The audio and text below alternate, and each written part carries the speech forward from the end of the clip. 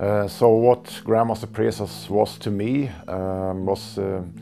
was many things.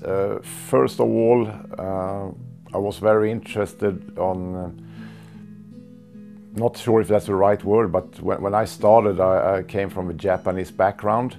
I had some bad experience with a super strict hierarchy in Japanese arts, and after a while I got fed up, so I got more interested in going to Philippines. And coming to Philippines, I wasn't sure how to treat Grandmaster. I know he was a Grandmaster, we met before, and a little bit funny because in the beginning I want to make everything right, and I asked him one of the first days, what do you want me to call you, sir? Do you want me to call you Grandmaster?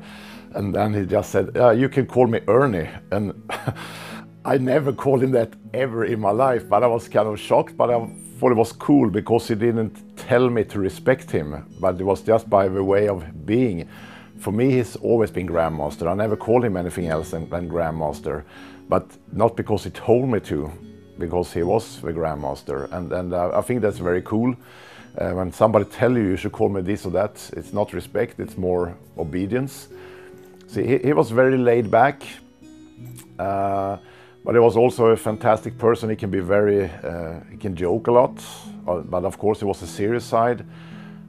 But on my first trip, I was training mainly with his top instructors, but in the last days he was doing things because I didn't see him do a whole lot, so it was interesting.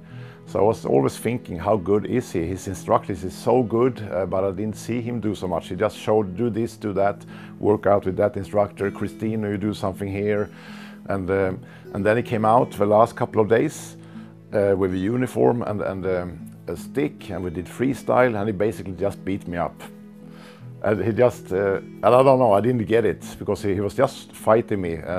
Not really in a bad way, but not in a nice way either.